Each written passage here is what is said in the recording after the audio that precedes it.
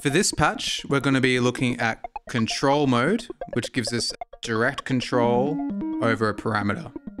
And our goal here is, you can see that we've got a bunch of different cables connected here. And we're going to use these as something like macro controllers to control many parameters at once to create a big change in density. And how we're going to achieve that change of density is using latching. So you see how I increase the decay time here? If I take my finger off, the value immediately goes back to 0. There are many different options for latching, by the way. This is just one we're looking at. So I'm going to increase the decay. I like this setting. I'm going to press the button.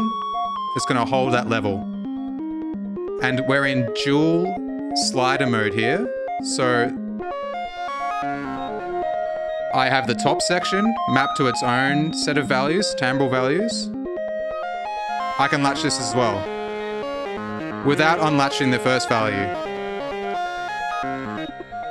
And then I've unlatched both of them. So we're going to repeat this process also for this other side, which is controlling various effects parameters. And we're going to blow everything out, latch it, hold it at this very dense state, and then use the unlatching to bring it immediately back to this tight beginning point, which we're hearing currently. So let's just have a mess around with that. So, bit of decay.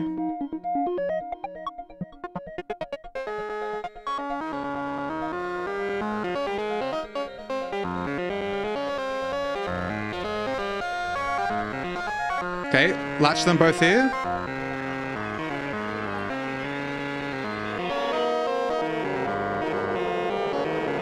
Latch those. Feedback is building up, and unlatch.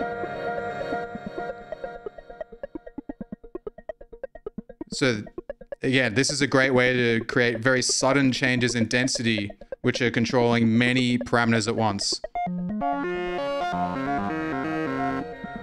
Don't forget that we can latch and unlatch things individually.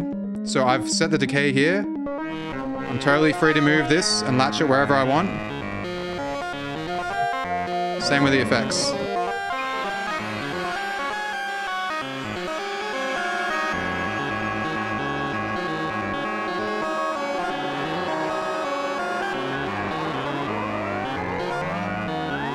Unlatch.